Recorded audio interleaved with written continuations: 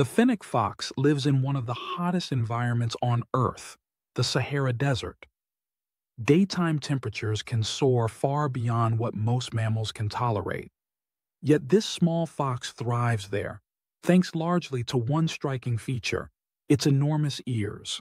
At first glance, the ears look oversized and almost comical, but they are not for hearing alone. They are highly efficient cooling devices, acting like biological heat radiators.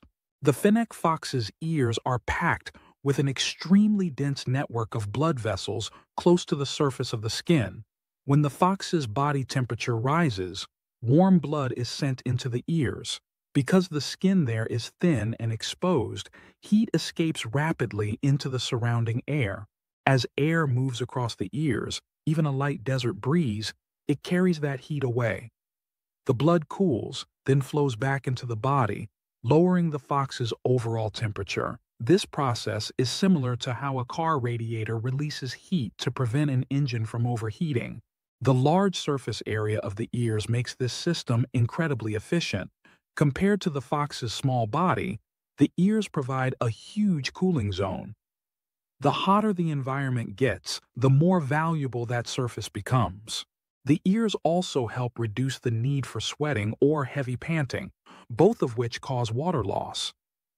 In a desert where water is scarce, conserving moisture is critical for survival.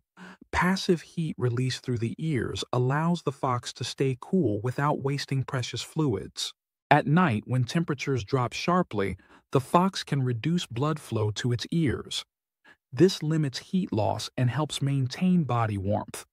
The same structure that cools the fox during the day helps prevent chilling after sunset.